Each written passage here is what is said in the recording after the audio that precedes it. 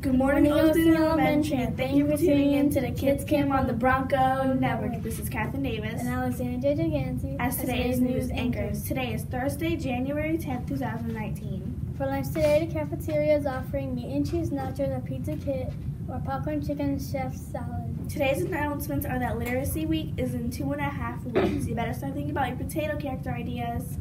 The Kids Camp crew, thanks for tuning in today. Have a terrific day and remember that attitude is everything. Now please stand for the Pledge of Allegiance and go Broncos!